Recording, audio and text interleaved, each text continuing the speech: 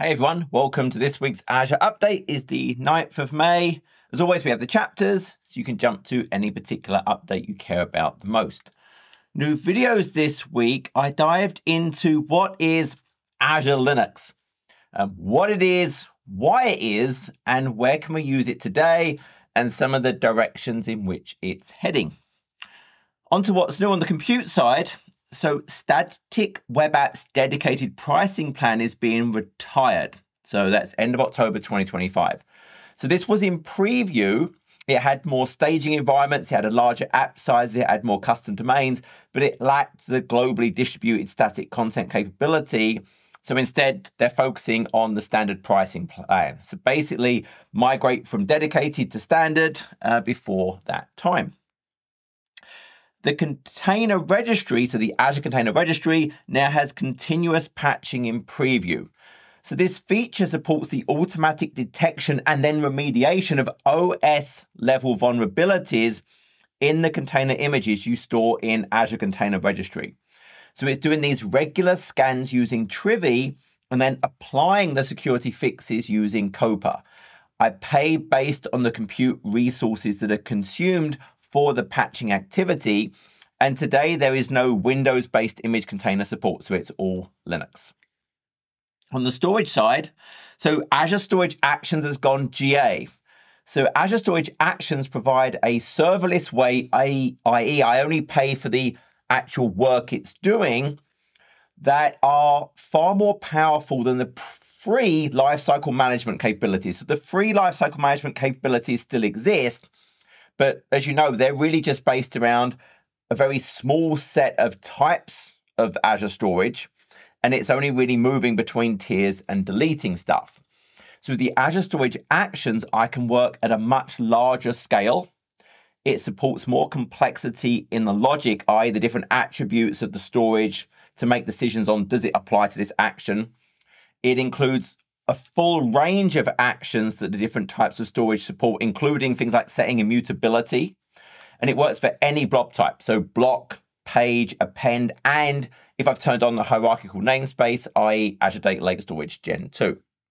So if you find I've got a larger storage account, or I need to be more granular, or I need more types of actions, then the Azure Storage Actions will probably be able to meet the requirement where the free lifecycle management does not. Premium SSD v2 is available in new regions. So remember, the whole big deal about the v2 is it's sub-millisecond latency, but the IOPS and the throughput can be set separate from the amount of capacity. And additionally, that IOPS and throughput can dynamically be changed. So even though it's being used, I can move those IOPS and throughput based on, hey, at different times of the day or the week or the month, maybe I have different requirements. So now they've added a whole bunch of new regions. So US West, UK West, Canada East, Australia Southeast, North Central US, West Central US, Australia Central 2, and Norway West. All now can use this. And again, it's really aimed at where I need that higher performance storage. Typically, it's going to be databases, big data analytics, but anywhere where I just need that higher performance, that lower latency, but I've not crossed over to that sub-half millisecond latency and maybe higher throughput requirements and IOPS that the UltraDisk can support. On the database side, so the database migration service is now available in China North 3. So this lets me migrate to the various Azure SQL offerings now in this region. It is a fully managed service, and it really, the whole point is it's a seamless migration from many different sources to the Azure data platforms with very minimal downtime. Also, the Neon serverless Postgres is now in GA. So this is as the name suggests, a serverless, modern, fully managed Postgres service. And it was developed through a collaboration between Microsoft and Neon. So it makes it really easy to spin up and manage these Neon resources all within the Azure portal.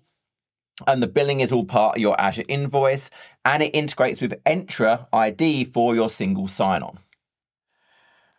Cosmos DB for MongoDB Data API is now GA. So this is for the vCore Cosmos DB for MongoDB. And the whole big deal here is now I can use a RESTful interface over HTTP via this data API. So instead of having to use regular database drivers and regular database queries and all the work that goes into setting that up, my app, as long as it can talk REST, can just go and interact now with the Cosmos DB for MongoDB. So it's going to make it a lot easier to get up and running and simplified for the developer to use that service. On the miscellaneous side, so cost management exports are now GA, the enhancements to this. So I can now export in a number of different formats, including CSV, but with gzip compression, Parquet with snappy compression. It has support for the FinOps open cost and usage specification focus format v1.0. And it's got an expanded data set support. So price sheets, reservation recommendations, reservation details, and reservation transactions can all now be exported.